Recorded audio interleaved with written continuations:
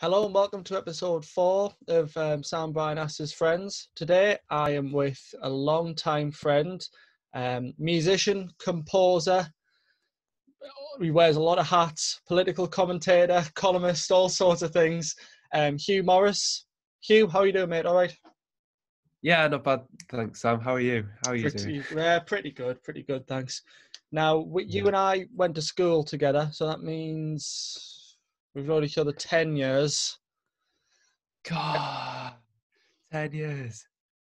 It's proper weird. Like I was doing some work for Fram during lockdown, and it was for like year 7 classes, and I was just like, some of these people will be half my age. Like, who will be watching these videos. It's just like, oh man, 10 years, man. It's 10 Yeah, that's yeah, it's absolutely ridiculous to think about. But as you say, half your age, the people that are starting from were Yeah. born It's, the year we yeah, started from. Yeah, it's like it's all the people who don't have like 98 or 97 or whatever in their user names for Oh, stuff. yeah, It's all like it's like 04, 05. I'm like, what? I You know. shouldn't be able to exist. Christ. No. Okay, so Hugh, as I say, you are a musician, a really talented musician. And what I wanted to know is, have you just always been into music? Because I know you and your brother are. So was it like, are your parents musical? Have you just always been around that sort of environment? Yeah, I mean, I'd say I've always been interested in music. My parents are both really like really musical, but not sort of professionals. But yeah, there was always music going on, and always a really weird mix of stuff. I remember I've been trying to think, like, during lockdown, what interesting, like, where my sort of interest in music actually came from. And I think one of the big moments was when my dad got a new car when I was about, I must have been about 9 or 10, and it's an all right car, but it had like a 6-shot CD player thing, so you could just like stick 6 CDs and just have, it was just the most eclectic mix of like Scottish folk and like Bob Marley and just any random stuff that you could get from like Oxfam for like a couple of quid. So yeah, that was always there. Yeah, and then my brother and I always did. We grew up in brass bands and stuff, so we always did those together, like right through until I came down to Manchester, really. So yeah, it's always been like there or thereabouts, but it took a little while to actually realise that this was what I wanted to do. Uh, yeah, I remember that moment quite vividly. I remember, like, I was playing the piano in my house, and I decided in that moment that I was gonna do music, and I went through to the kitchen and told my mum and dad about it, and they were just like, right, okay, get back and do like 3 hours practice, like, straight off. And I was just like, what? No, I could do music without doing that. What do you mean? Uh, so yeah, but yeah, I don't know. I've always been musical, but yeah, it took a little while to really sort of realize what yeah, sort of still realizing what I really want to do with it. Uh, at what age? Like 22 now. God. So what age did you sort of have that epiphany of going, this is what I I want to was, do now?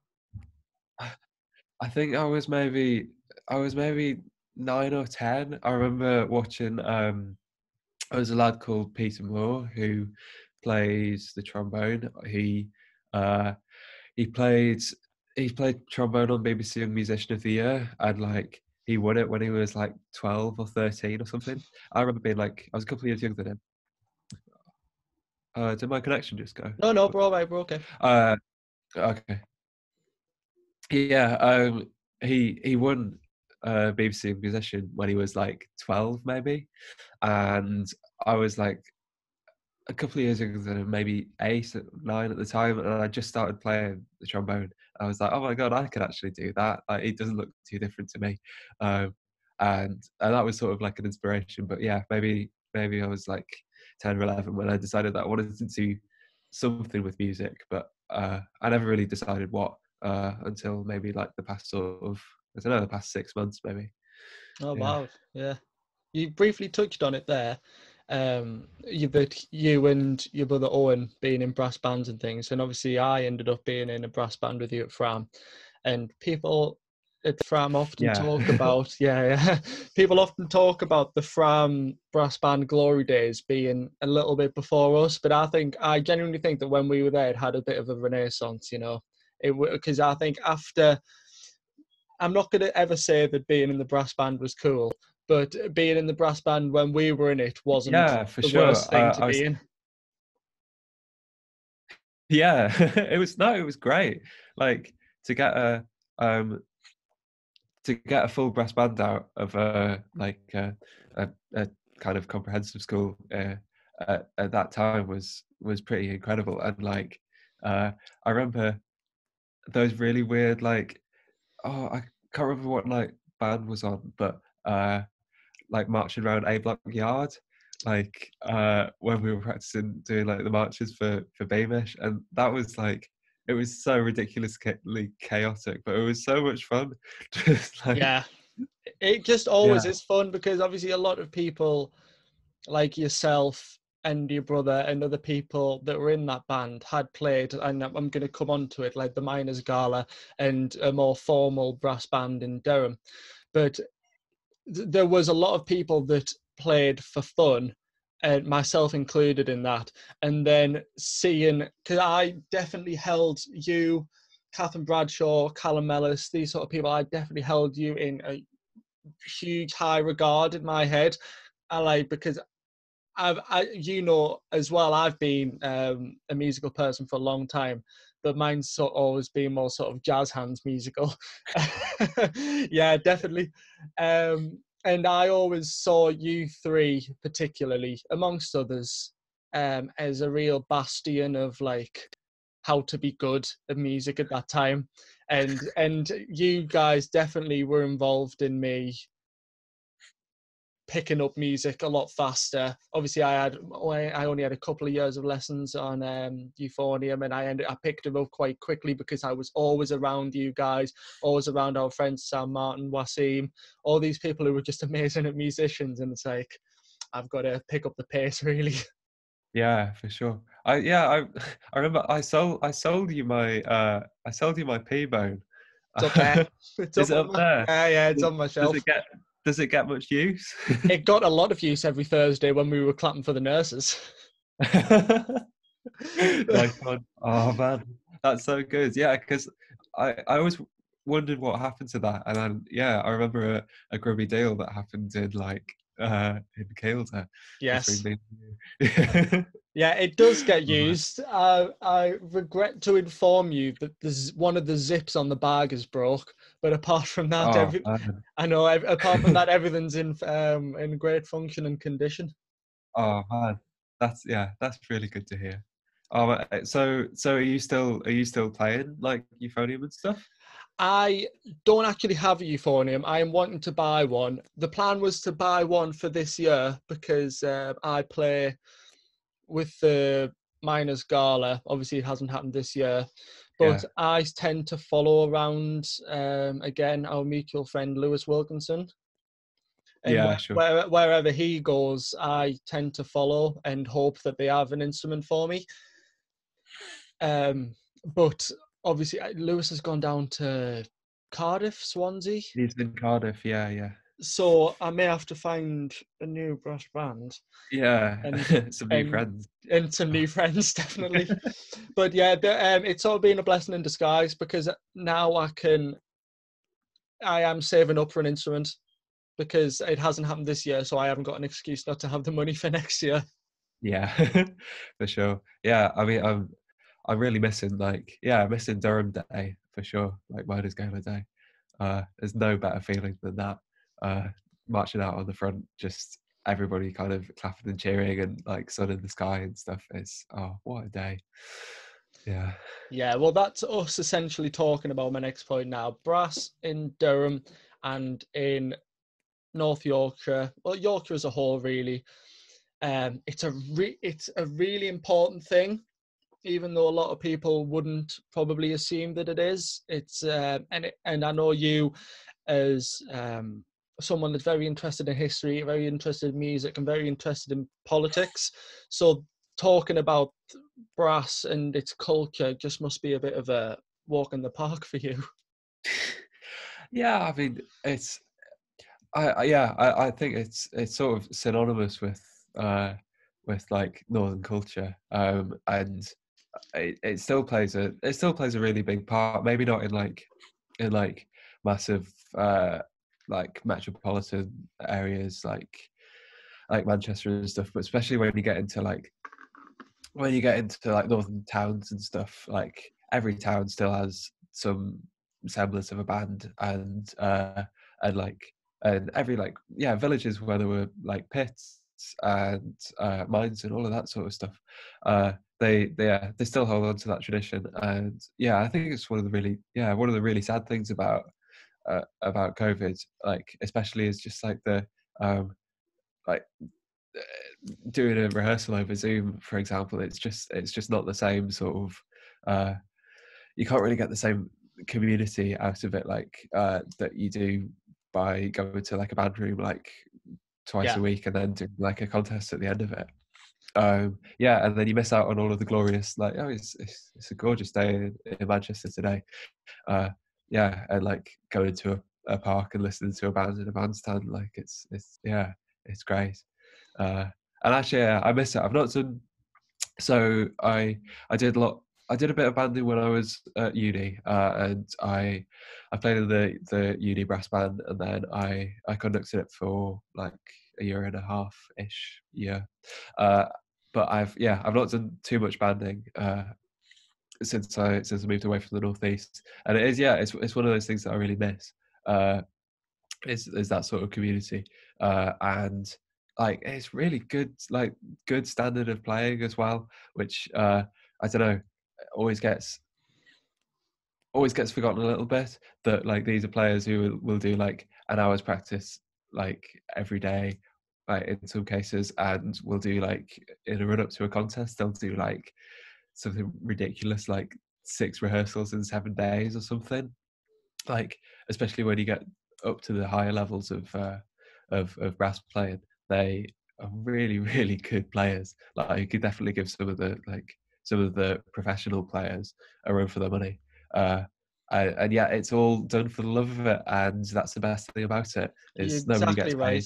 You're exactly right. And I think for the love of it is the perfect way of saying it, because I'd argue that a lot of people in these sort of village colliery bands, that sort of thing. I actually, before I moved through to Durham, I was from a place called Craghead, and Craghead was and is a really rough place. And even they had a band. yeah, kind of call you bad. Yeah, And yeah, these as you say, high level musicians, I don't think that they'd give up the band experience to go big time and go and play with Northern Symphonia or whoever, because that unity and of that sort of synergy of 15-20 people in a church hall, it's a different breed, really.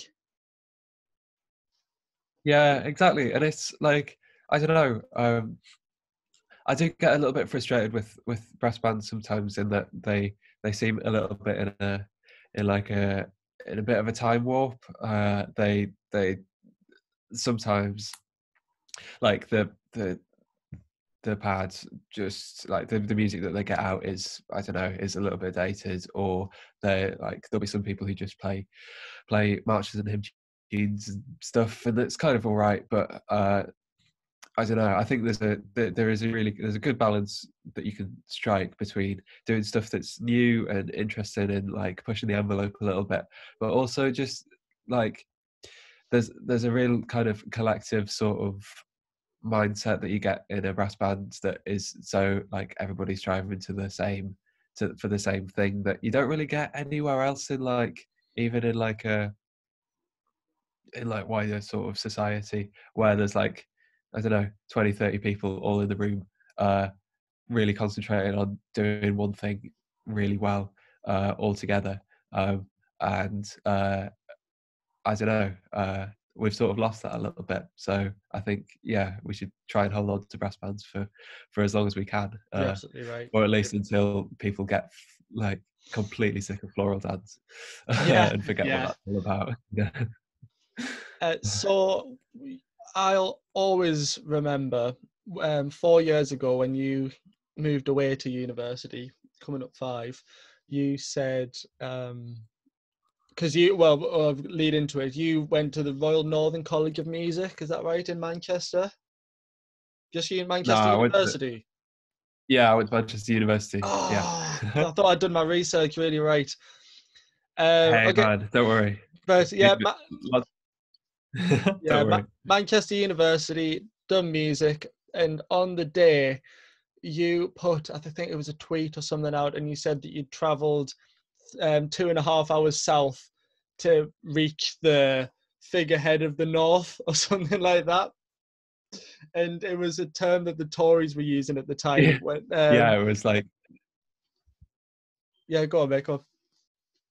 oh man, yeah, it was like, yeah, traveled like 100 miles south to discover the essence of Northern grit. Yeah, yeah. Yeah. Oh So man. tell me about that time in Yeah, Manchester. that um yeah, it was a it was a really great time.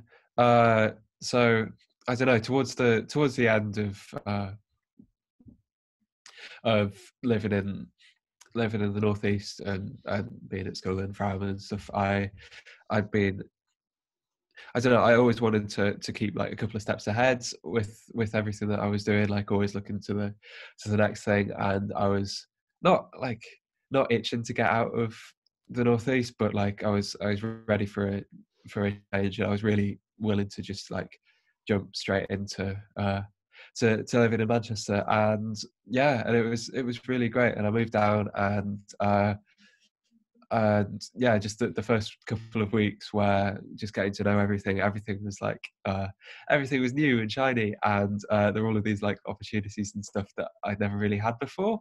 And my immediate thought was just to grab them all and see what happened and kind of take the consequences of that later.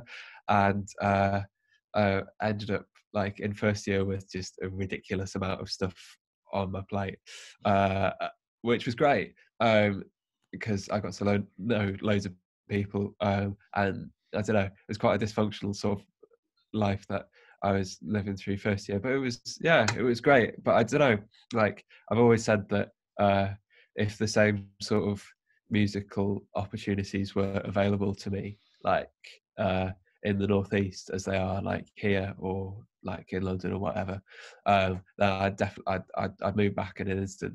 I love the northeast, and proper miss it, especially at the moment, where I'm just like stuck in a house in sort of Manchester suburbia. I'd kill for like a beach in the northeast or something.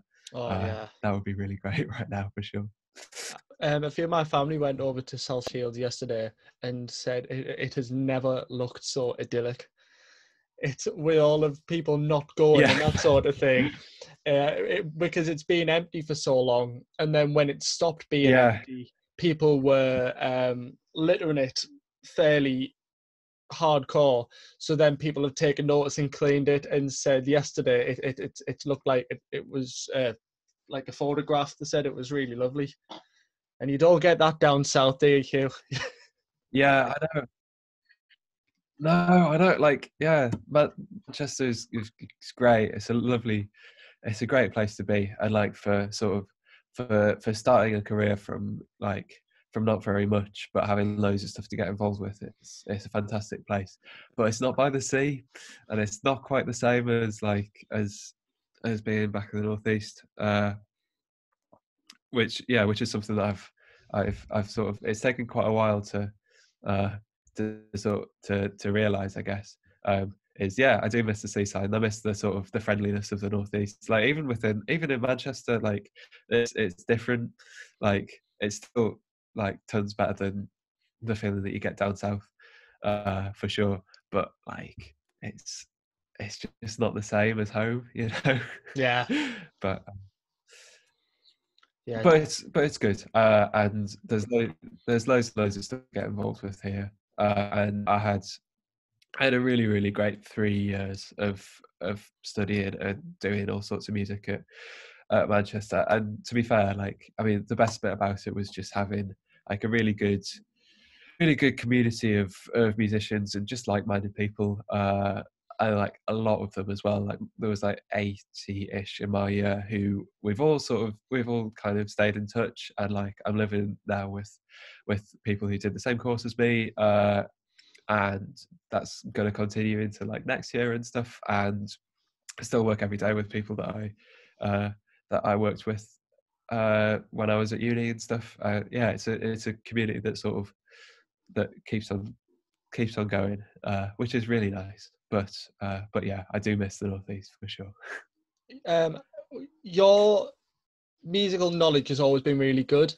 Of course, and I'd never want to put you in a box. Obviously, we've talked about brass music a lot today. When I do this, I'm pointing toward my notes, by the way. I'm not talking to... That's okay. Yeah, I've done it a few times. I think if people don't know that my notes are here, they're not gonna get it. But like we've talked about brass, and you've obviously a big fan of brass music and orchestra music, choral music, all sorts. Was there anything in your studies in Manchester that you weren't expecting to like as much as you did? Any sort of any styles of music Yeah, that you picked up along the way?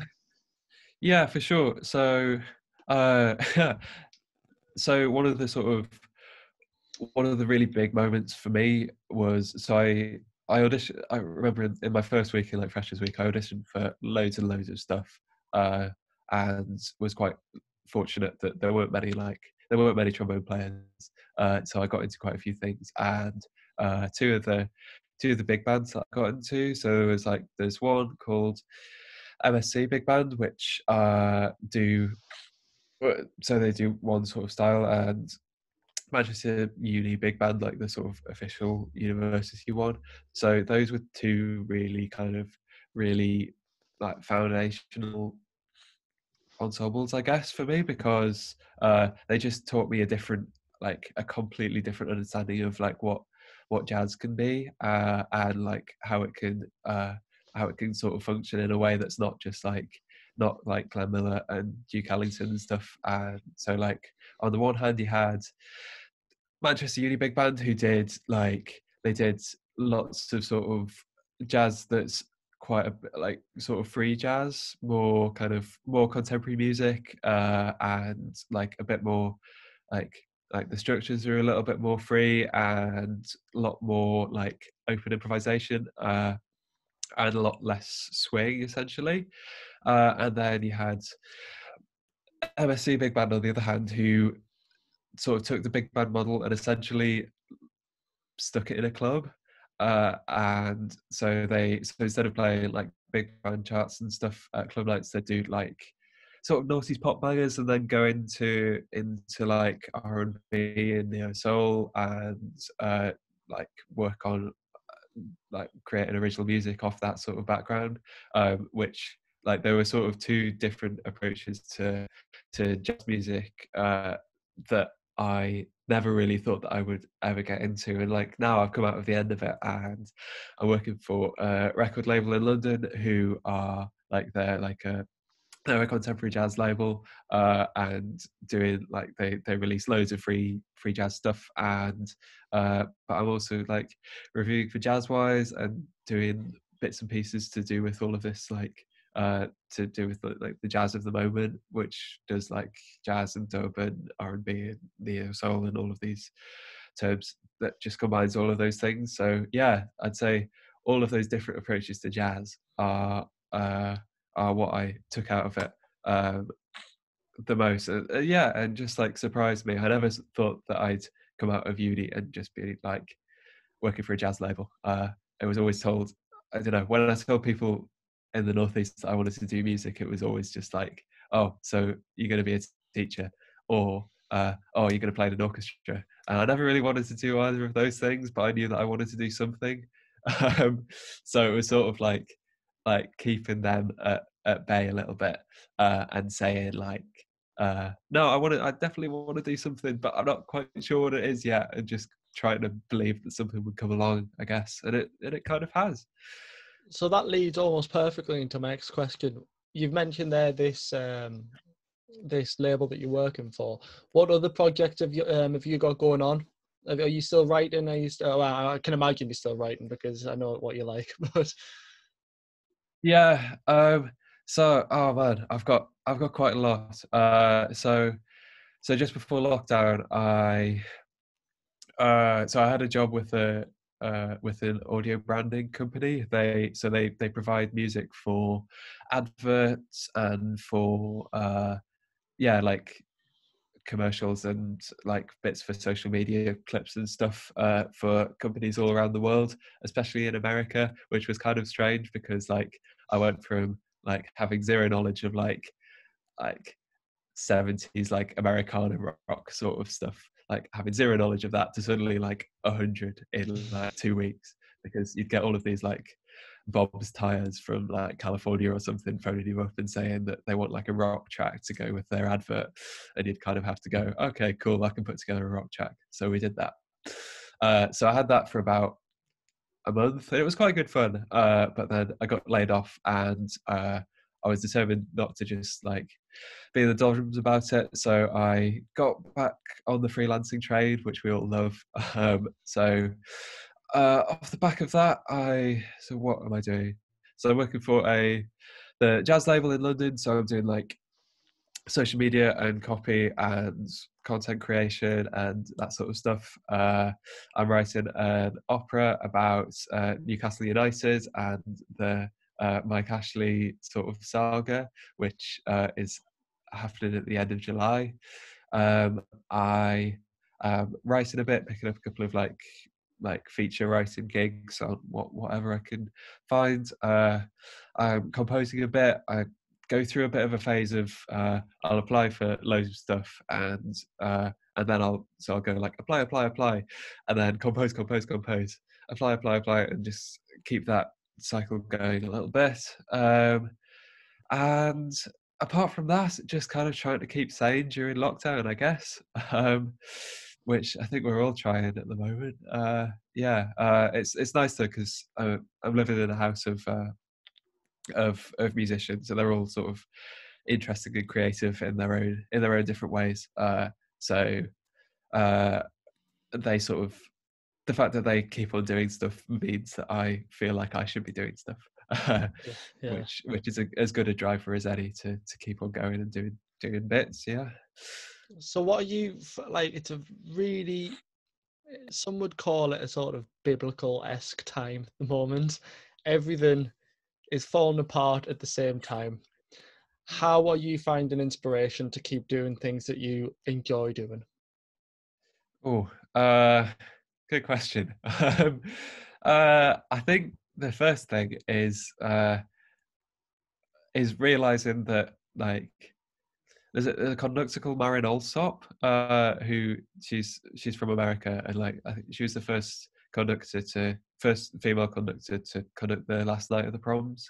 Like she's a incredible conductor, and she put up a video not too long ago that I watched, and she said that like her main bit of advice was to just like take your time and realize that like take a good couple of weeks to realize that this is like a world, like a worldwide moment. Like this is a proper big historical moment that will probably change everything, and like to be able to sort of power through that, uh like kind of blinkers and not really paying attention to anything, we just it doesn't really work like that. So just like taking your time to realize that this is a really big sort of thing that we're dealing with has been quite comforting, I guess. In terms of inspiration, I like doing projects with my mates, and like just phoning somebody up and saying, "Oh, do you fancy doing this?" And it's really nice because people aren't really up to that much at the moment. So like, they'll either say yes or they will just they will be ignoring you. Like there's no real opportunity for them to say no. So yeah, just getting involved in those. It's quite a nice time to experiment on new stuff. So I downloaded Logic Pro on my Mac, and had like a 90-day trial. And I've never really done anything with like electronic music or like production or whatever, but just having a couple of little ideas on there and just pushing all the buttons and seeing what happened was quite fun, even if it didn't really come to anything in the end. Like yeah, I guess now is the time to sort of to do those projects that don't necessarily have like have an end goal, and just to have a bit of fun with it, and to always try and keep being creative, and just and try and get all the practical things in, like eating well and doing some exercise and actually going out of the house, because I think it's really easy to just sit here in my room and do absolutely nothing. So yeah, just trying to keep some sort of routine, I guess. Yeah. Have you ever tried the old locking yourself in a room and leaving when something's done? Because I remember a story by I think it was Jacob Collier. He obviously, Jacob Collier, for people that don't know, is a musical genius that just thinks on a different frequency. He's just insanely talented. And one of his songs, he just put himself in a room, and I think it was for like 9 days, and when he left, he'd had one of these insane songs that he does. Have you ever tried of just forcing yourself to write, or do you think that because there's another quote, I can't remember who it's by, but there's someone saying like, you can force someone into a room and tell them to practice keepy ups. You can force someone into a room and tell them to do maths. You can't force someone into a room and force them to be creative. Yeah. Does that work? Have you tried that outlet of just sitting down until you've got something, or is that not how you work? I don't know. I don't normally work like that.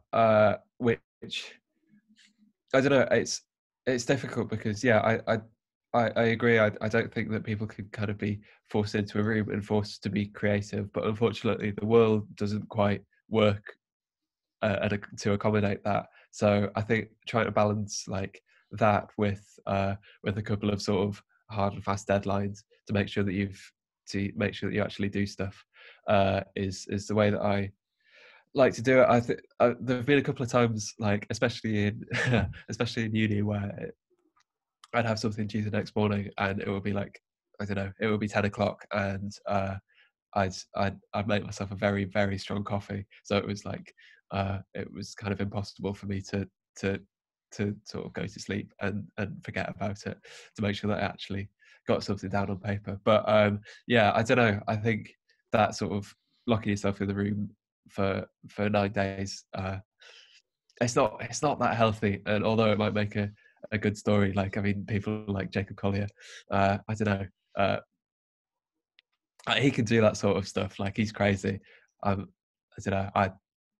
I wouldn't like to do that for sure. Yeah, no, definitely. Yeah, I'd go. Yeah, maybe I could be more like Jacob Collier if I did that. Well, there's only one way to find out, Hugh. Here we go. Yeah. Shut that door. Yeah, lock it from the outside. Oh, Yeah, wow. as you say there, like a strong coffee helps you. I always prefer the Stephen Sondheim approach, where he says he will not sit down at the piano unless he has a glass of whiskey on it. That's a good way to just tinker around with a piano. Yeah, although actually, one of the good things about just before lockdown, I had a bit of a coffee crisis, where I realised that I was drinking far too much, and it was just making me far too like anxious and scatty, and like I just completely cut it out of my diet, which I didn't realize that I could do. And yeah, I've never looked back. No, I have looked back, but yeah, I definitely recommend for anybody in that position. Yeah, cut out coffee. It can do the world of good for sure. So moving on from music now, you have always been very involved as well and into, as I mentioned before, politics. Um, as people with good eyes will be able to spot, you've got 8 copies of Private Eye on the wall. Oh man, yeah, is that really? Oh. No, I just Yeah, right. it's just something I do. I just look, but yeah, and I've noticed that you've done like a couple of bits of columns, a couple of that sort of thing. Is that like, I know most of the things you've been writing now are on music, but like you've been going down the sort of political route as well, I gather. Yeah, so I've always been like, I did politics A level, and the 2 teachers who I did it with were really great, and they sort of fostered a real kind of appreciation uh, for politics and um, its wider place in me, I guess. And then I don't know, I went to uni and was surrounded by lots of like similar-minded people, which kind of turned me off politics a little bit. I didn't really do anything too like political through uni, and then since like coming out of the back of it, and especially during lockdown, and there's not too much like news happening apart from these huge sort of political scandals like the Dominic Cummings one, and like Black Lives Matter, and like the whole way that the government has dealt with the coronavirus. I've got more, like I've got back into it a little bit more, and yeah, I've been writing. Yeah, so when I lost my job, I decided to put, because not much music is happening, and it was just to sort of pay the bills essentially. I needed to change tack a little bit, so I put more effort into, or more time, more energy into writing about stuff. So picking up opinion pieces and a little bit of like investigative journalism, like digging for scoops and stuff. And yeah, and it's sort of it's all coming to fruition a little bit. But yeah, definitely getting more involved in politics now, as as lockdown goes on. It's a weird sort of situation now that I've got more time to read about stuff again, and to actually like think about stuff. You kind of realize how sort of screwed the world is and screwed the UK is, as I'm sure other people realizing. But yeah, I think one thing that I've never really strayed away from is the long Facebook political post, or the big massive angry tweet. Like I've always been quite good at that. And enjoyed that, but now I don't know. I think the people who maybe disagreed with me have blocked me or unfriended me or whatever. So now I just get loads of heart reacts, which is kind of nice, but also I kind of miss those days of like not picking a fight with somebody in the Facebook comment sections, but like having a good chin wag with people who sort of disagree with you, I guess. Hey, What I think's yeah, pretty dangerous about, like as you sort of said, Facebook and Twitter and that sort of thing, is, as you say, like a lot of people that disagree with you have blocked you and that sort of thing. And I don't think there's anything worse for people to think that everyone agrees with them. Because how being in a situation on social media, especially where you can pick and choose everything that you want to see and talk about, and putting yourself in that echo chamber, can just make you yeah, think like, well, everyone I know agrees with me, so I'm right. And it's so yeah, dangerous. Twitter's probably it probably happens less on Twitter, because obviously you can just find anything you want. But yeah. Facebook especially, it's rough. I don't know. I would actually say the opposite. I think that that that Twitter, especially like, I did a big Facebook post about the last election, uh, and just afterwards, kind of complaining about this exact fact. And I think Twitter was actually worse. I would just see like a couple of people who would just clog up your feed, retweeting stuff about like Corbyn and finding like all of these like very kind of skewed stats about how Labour were going to do, and filling loads of people with a false sense of hope and realizing that they like making people think that they don't have to go out and like actively engage with other people who disagree with them to turn that into votes, because like I don't know, the at the end of the day, like these people who if there's one I don't know, one left wing person and two like more centrist or right wing people, and no matter how sort of morally right you think you are, they have more votes than you at an election, and they can outvote you. And like if that ratio is applied to like a whole constituency and stuff, no matter how like fantastic and wonderful you think you are, like other people, you have to engage with them in order to. That's just kind of the way that the whole system works. And it was really sad. Like I went out. To be fair, it was the first time that I've ever really gone out like doing doorstepping for Labour in what was it, December? Yeah. Yeah, December Uh, last year. yeah, and I was in Bury South, which the Tories won by maybe like 400 votes or something on Right. the day. And I was going around the doorsteps, and like I'd been on Twitter earlier, and I was like, oh, just yeah, we're gonna absolutely like gonna walk it. It's gonna be a big like I don't know, like a Labour victory of some sort. And just listening to these people who like so many will just so like yeah, they all voted Tory and they will just shut the door in your face. And it's like it's sad, but you've sort of got you've got to listen to them. You've got to listen to their concerns, even if they aren't the same as your own. And I think that's something that potentially going forward is a little bit damaging. And like everyone, as you said, getting stuck in that social media bubble and just believing all of that and not really making any efforts to sort of strike out of it means that we are left in like a situation like the last election where we thought I don't know. We thought Labour were going to win, and there was a huge Tory majority, and then we're screwed for another 5 years. So, yeah, Yeah, the Tory majority. I'm not even going to say the Tory majority because I didn't think that Labour would win, but just how the Tories won of places like places in Sunderland and Newcastle, as you say, down in Manchester, like yeah, voting Tory. And I like know that neither of us have been alive long enough to sort of remember the whole mining crisis of the 80s and like under Margaret Thatcher. But it made me think like people must have short memories. yeah.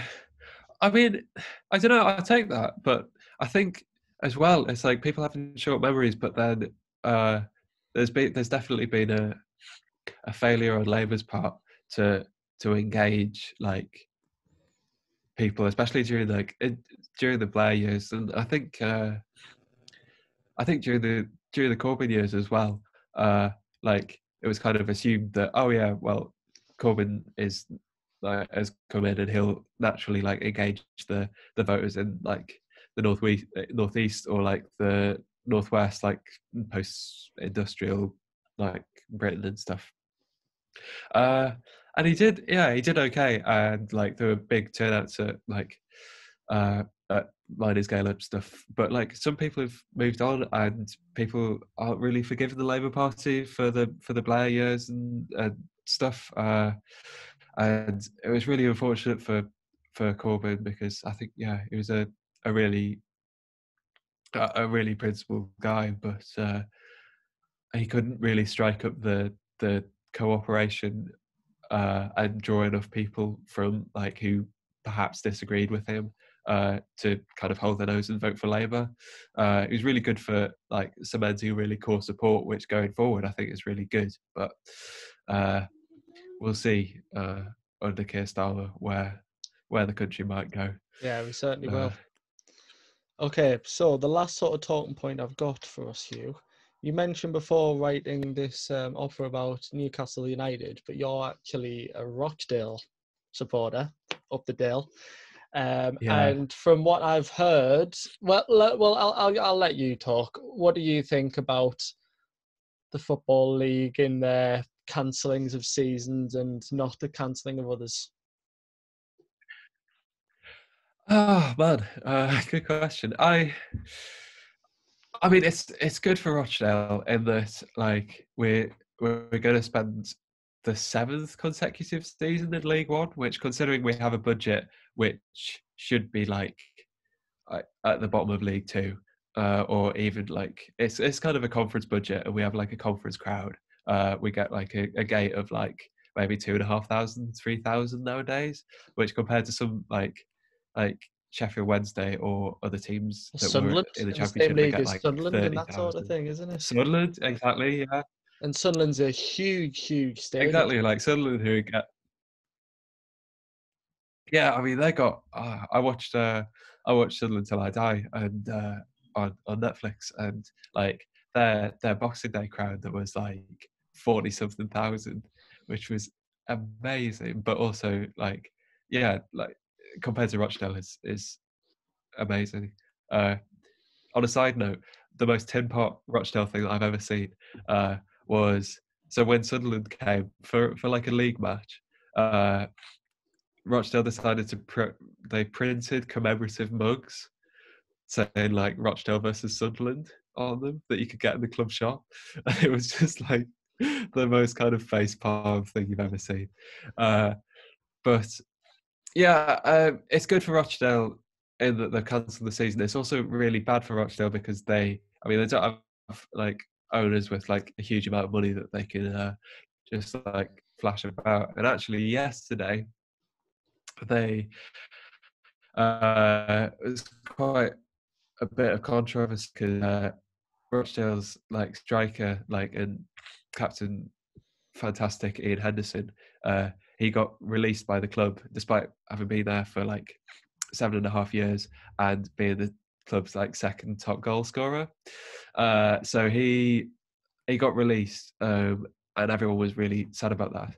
And it later turned out he put on Instagram that social media post that the club had put out was the first that he knew about it. Oh, wow. So like he didn't know that he was getting released until he saw that Twitter post. So yeah, it's kind of it's good and bad. That Rochdale will be in League One. It's bad because now we've got nobody in. We have a really poor squad as it is made it, and we don't have any more money to spend on it. So we're just going to be like we're definitely going to get relegated next season. So it's like prolonging the inevitable. And I don't know. It is nice seeing all the football back though. Like we've got BT Sports in our house, and it's just been a solid segue from like Bundesliga, just straight into the Premier League, and it's amazing to watch it back. Like I watched the Watford game yesterday, Watford Leicester.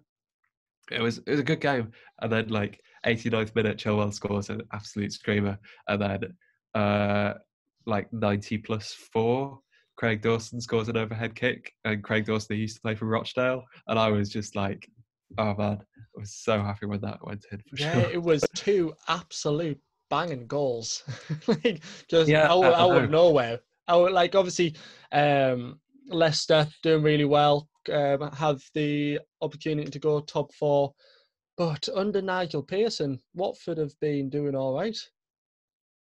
Yeah, I know. There were times when they looked really, really good. Like Will Hughes had an amazing game. He was so good, and yeah, and just to pull out that overhead kick for like at the last minute, it was crazy. I think the thing that still I can't quite get over is the crowd noise, and not because like the crowd noise is there, but occasionally like on the BT Sport stream, they'll put up uh, like a reminder that you can get it like just with the stadium atmosphere.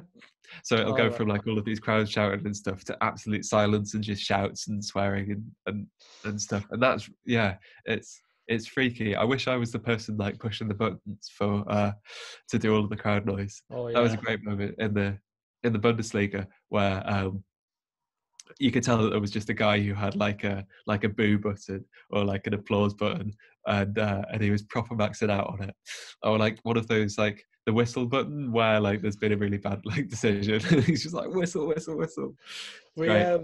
it's that's the same sort of thing yesterday happened at the end of the Arsenal Brighton game. Obviously, Yeah. there was a bit of a scuffle with Oh man, yeah. I with can't. Guendouzi and Neil Maupay, and someone was like, "Boo!" Yeah, I know. Yeah, I caught the end of that, and I caught what Mope said. And fair play to him. I'm always really amazed when footballers come out and say something like controversial, uh, and like ruffle a few feathers and stuff, because like they've got so many things in their contract saying that like you'll get a certain amount of bonuses if you essentially just keep your mouth shut. So it's really great when Neil Maupay comes out and just says says what he says. Yeah, it's Well, great. it wasn't good for me, as you can imagine, and all that all that all that you've been mentioning about Rochdale getting relegated next year. I don't think we'll be far behind, because we are just Arsenal are just abysmal at the moment, which is fine. Yeah, man. Which is fine. Oh man, yeah. Just watching them at the moment, it's poor. My one of my housemates is an Arsenal fan, and he was just he was inconsolable yesterday. Just put him in a proper bad mood. Yeah, it's rough. Okay, Hugh, that brings us to a lovely end of the podcast. Thank you very much for coming on. I've really enjoyed Yeah, this. thank you. Yeah, and it's lovely to see you again. Yeah, definitely. We should definitely. I'm so good with words. Definitely, we should definitely. Yeah, Yes. we should make an attempt to be doing things, not just you and me, but we'll get the gang back together and that sort of thing, because we should just be doing that. Hugh, last thing I want to ask you, have you got any social media that you want to plug, or any websites or projects? Yeah, sure. May as well. So I'm at HWFM. Oh no, at HWFM on Instagram, at HWF Morris on Twitter. I'd say follow the Twitter. There's more happening there.